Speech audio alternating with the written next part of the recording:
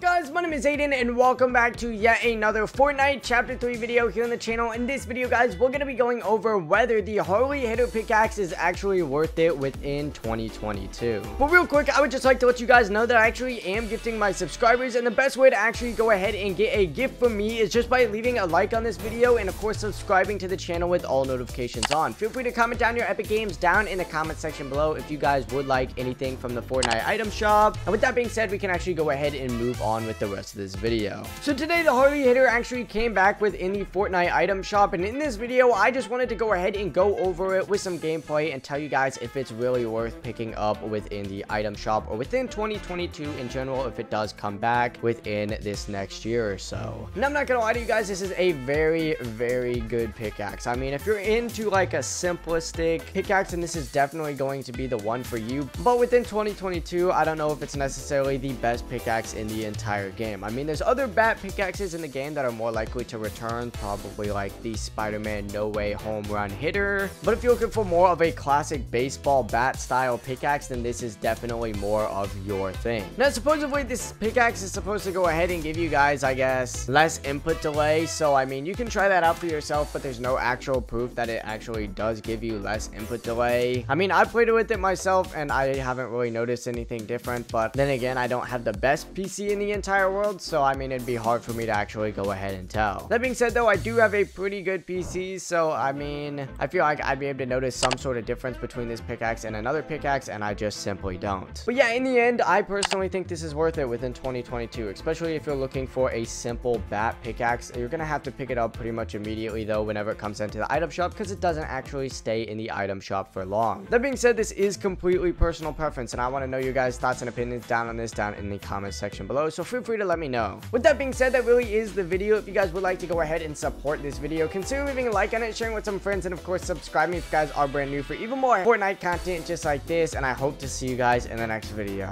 Peace!